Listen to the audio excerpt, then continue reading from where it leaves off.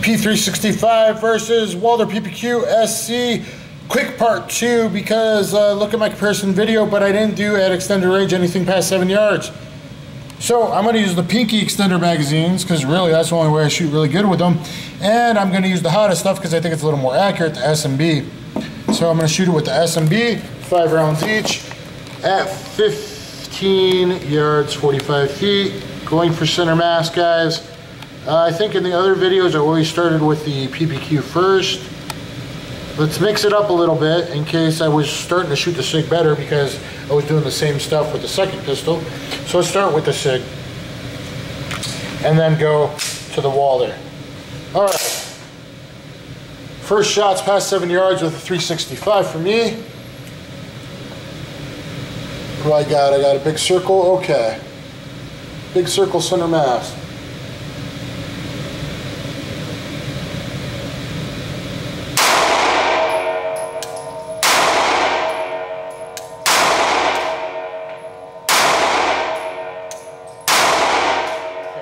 See, I'm shooting fairly rapid there. I have no idea how those are. Stitched them across the nipples. I guess most people probably aren't into that. I don't know where the 5th shot was. Oh, it was the 5th shot high center. This is 115 SMB, really hot. So no, one shot's way high left. So I threw one shot way high.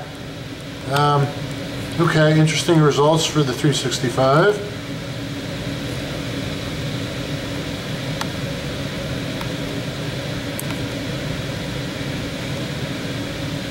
Now, same thing, 5 rounds, same ammo, same target, same range. Okay.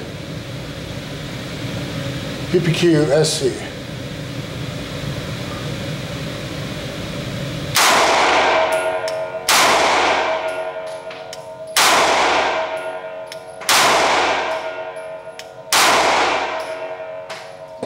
Again, I think that was about the same kind of pacing.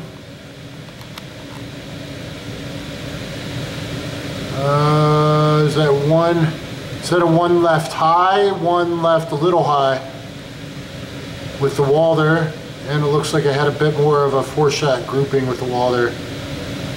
Kind of all 5 shots were a little more centered with the Walther.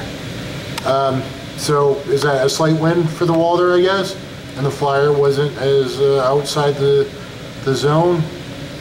So 4 hits in the 0 and 4 and 2 and 1 each -1 for both, I guess, on this type of target.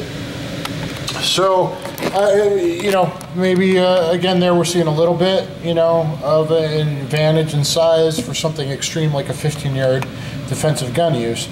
I think the Sig makes up for it a little bit because of the excellent X-ray sights that are on it. That definitely helps kind of make up for its smallness and makes it still a pretty capable platform, super small platform or backup platform, or skinny people inside waistband platform.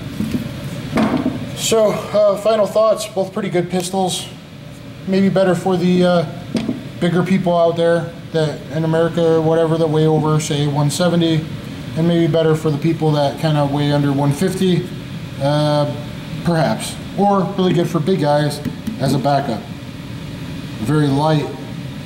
You know, law enforcement, I'm not a fan of ankle carry, but this could be ankle carried.